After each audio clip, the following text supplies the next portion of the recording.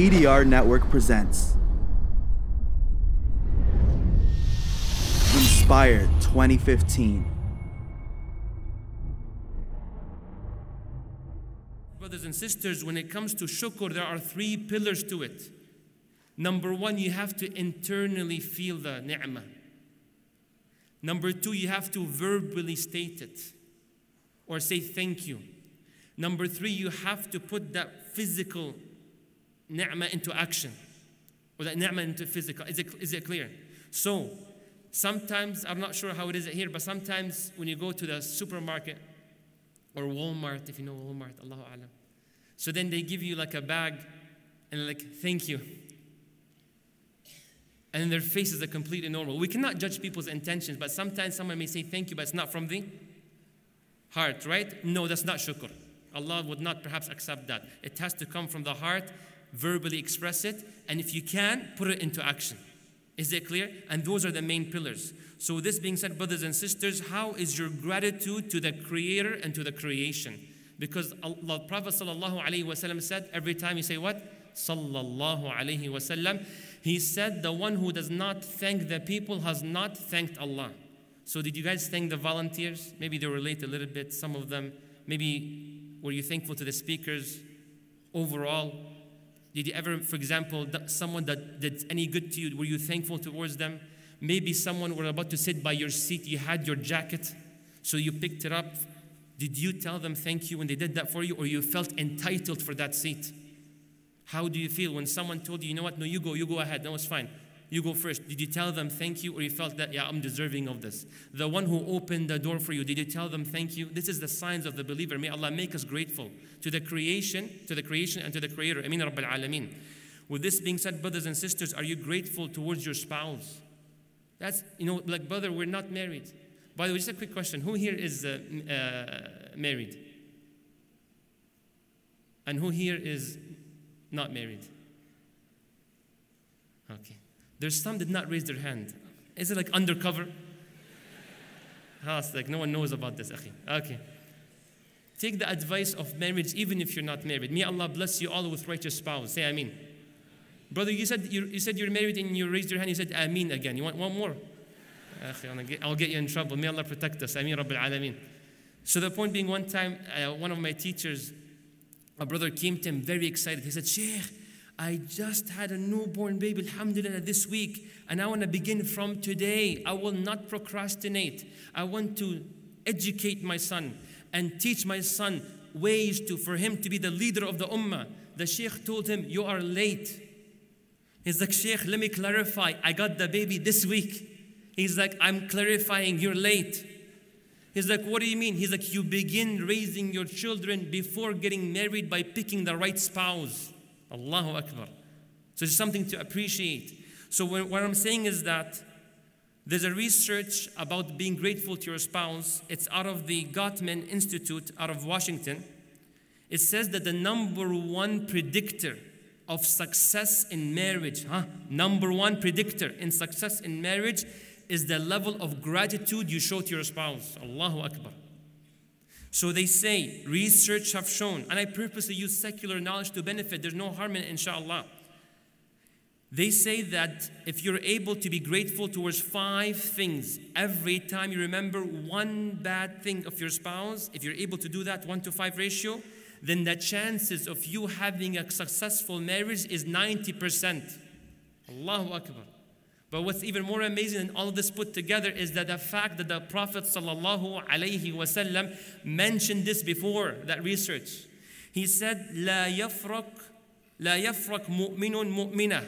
A believing man should not hate the believing woman, his wife. Why? The Prophet says, "In kariha minha khuluqa." If you dislike something about your spouse, radiya minha akhar. Remember another good thing she's done. So the Prophet reduces it to 1-to-1 ratio. Allahu Akbar. You have to appreciate, that's how the life you have to be living, brothers and sisters. What about your gratitude to your parents? How grateful are you to your mother? You might not recognize, but the sleepless nights she had when she was pregnant with you. And your father, struggling. And then when you were born, your mother had to breastfeed you and you took even more of her nutrition from her own energy. Are you grateful towards that? Allah reminds you. Wallahi, with all frankness, amongst the most people who are ungrateful towards in our lives are our parents. There's no doubt in that. And you have to also all realize that you will never be grateful enough to your parents. The two entities that you might never be grateful towards in your existence is Allah and then your parents. You have to appreciate that. Allah subhanahu wa ta'ala says in the Quran, وَوَصَّيْنَا الْإِنسَانَ بِوَالِدَيْهِ حَمَلَتْهُ أُمُّهُ وَهْنًا عَلَى وَهْنٍ وَفِصَالُهُ فِي عَامَيْنِ أَنِ اشْكُرْ لِي وَلِوَالِدَيْكَ إِلَيَّ الْمَصِيرُ. Allah says, be grateful to me and to your parents. The ulama said, therefore, if you're not grateful to your parents, you're not grateful to Allah. Done deal. There's no negotiation right there. Allahu Akbar. If the only thing your parents have done to you, the only good thing is the fact that you exist, that's enough of a reason for you to thank them for the rest of your life. I'm not saying raising you. I'm not saying spending on you. I'm talking even at least specifically towards the mother. The moment she delivered you, wallahi, it's enough that the fact she's a reason that you say La ilaha illallah today, that you know about Allah subhanahu wa ta'ala, something to truly appreciate. And there's a lot of benefit when you're grateful towards people. Research have proven that one of the strongest factors that increases your happiness is the amount of gratitude that you show. Research have shown that when you want to give nasiha, advice to someone, if you begin with appreciating the good qualities they have, the chances of your nasiha being accepted increases. Research have shown that when you are showing gratitude to a person for a good they've done towards you, the chances of them doing the good again increases. Allahu Akbar. You have to verbalize it, brothers and sisters, and internalize it and put it into action. Sometimes, literally, you have to sit in a corner, in your car, in your room, and just think the good that people have done towards you. Isn't that right? You have to just ponder and think the good that happens, what they've done to you. And sometimes you have to overlook the mess-ups that they've done in your life. Be just, akhi. Don't just have one thing ruin everything. May Allah forgive us. Ameen Rabbil Alameen. And verbalize it. Yes, verbalize it. You might say, but they know I love them. Sah? Do you know I'm appreciative? No, say it. Say it. Thank you. Jazakallahu khairan, shukriya, whatever you name it. You have to verbalize it. The Prophet ﷺ said, Man suni'a ilayhi ma'roof. Whoever received any good from a person, then what the Prophet said, فَقَالَ لِفَاعِلِهِ جَزَاكَ اللَّهُ خَيْرًا فَقَدْ أَبْلَغَ فِي الثَّنَاءِ. If you say Jazakallahu khairan, you have fulfilled the return of that favor upon you that you received from the one who done good to you. Allahu Akbar. So have it continuously saying Jazakallahu khairan. The Prophet sallallahu alayhi wa sallam was sitting with one of the Sahaba. The Sahabi said, Ya Rasulullah, you see this man? I love him. The Prophet said, did you tell him? Did you express that? He said, no. Then he said, A'limhu, go tell him. So the brother went to him and he said, Uhibbuka fillah, I love you for Allah's sake. Then this man responded, Ahabbaka alladhi ahbabtani lah. And with this being said, I want to truly tell you all that I love you all for Allah's sake, truly. And we ask Allah subhanahu wa ta'ala to make that love as means for all of us to go to Jannah. Ameen Rabbil Alameen. And feel free to love me back, it's optional, okay? So with that being said, really verbalize it. Send a text message. I allow you to use your phones. It's okay, no problem. Text, Baba, I love you. He will ask you why.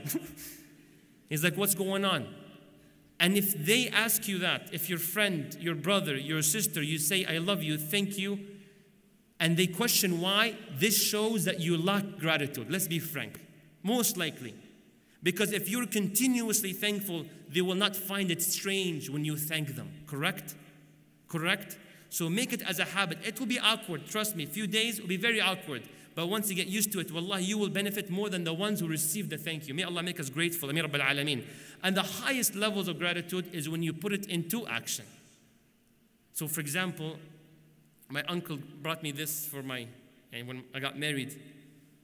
And may Allah bless our marriages. I got rejected 6 times. May Allah forgive us. But they all regret now, by the way. No. Alhamdulillah. May Allah bless them all, bless their marriages. So one of the best ways to thank my uncle for the watch is when I walk to him, I'm like, Ammi, how are you? And I wear the watch in front of me. I'm like, how are you, Ammi? Everything is good? So he sees the watch he's given me. That's the best way to say thank you. SubhanAllah. You have to appreciate that. Remember, to make that blessing, what? Apparent.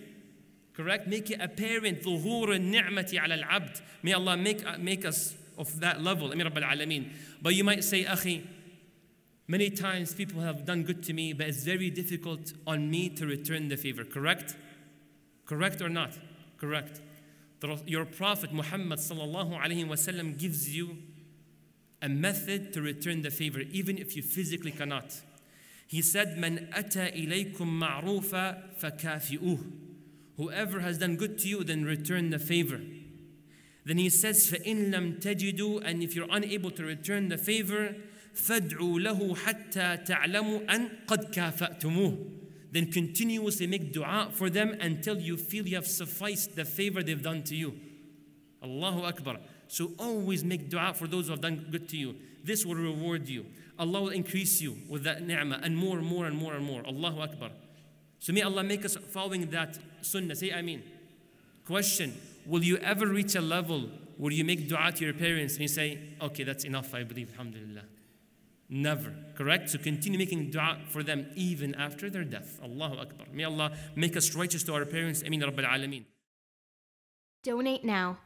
Go to thedailyreminder.org/donate.